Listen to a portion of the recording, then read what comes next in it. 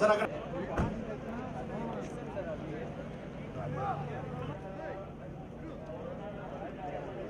ఖాళీ చేయండి sir please.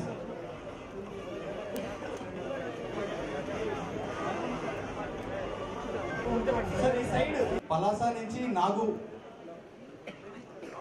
Palasa నుంచి నాగు.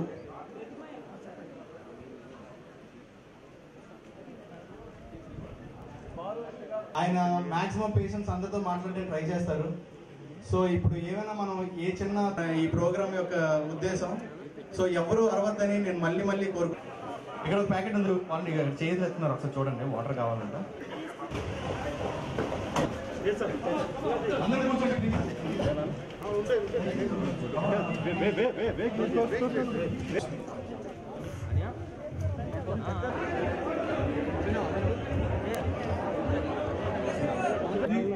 మనం ప్రూవ్ చేయగలం.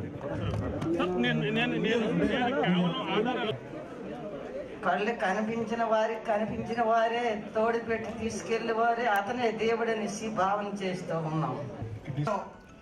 We have to eradicate this problem. That will happen only if the research and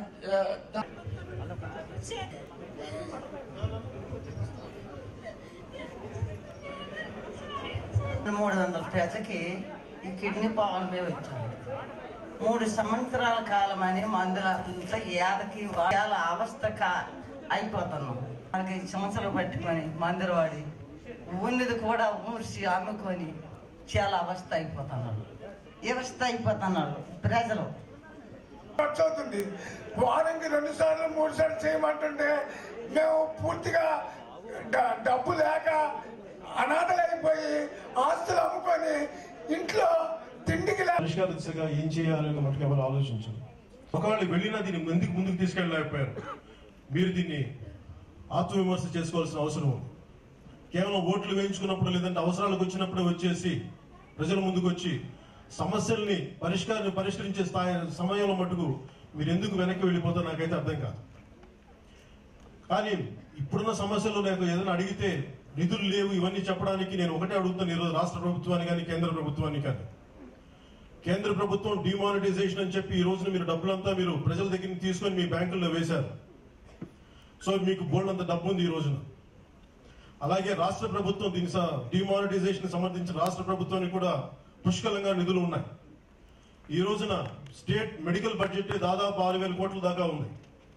ఇలాంటి 6,000 కోట్ల ఉన్న బడ్జెట్ వీటిలో మీరు ఎంత కనీసం కృష్ణమూర్తి గారు చెప్తున్నాడు కనీసం 30 కోట్లు 40 కోట్లు లేదంటే 100 కోట్లు ఇక్కడ వేలాది మంది చనిపోతున్నప్పుడు మీరు ఒక 100 కోట్లు కేటాయించి తెలుగుదేశం ప్రభుత్వాన్ని అడిగేది ఏంటంటే మీరు ఒక ప్రత్యేకమైన కమిటీని వేయండి.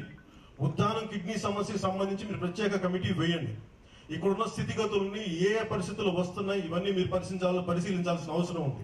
నేను ఈరోజు రాష్ట్ర ప్రభుత్వాన్ని కూడా నేను అడిగేది, మీరు పుష్కరాలకు అని చెప్పి ఇన్ని 100 కోట్లు ఖర్చు పెట్టగలరు, లేదంటే క్యాపిటల్ కోసం అని చెప్పి అన్ని 1,000 కోట్లు ఖర్చు పెట్టగలరు. కానీ ఉద్దానం ఇక్కడ మనుషులు చనిపోతున్నప్పుడు పిల్లలు అనాథలు అవుతున్నప్పుడు మటుకు మీ దృష్టికి రాకపోవడానికి చాలా బాధ.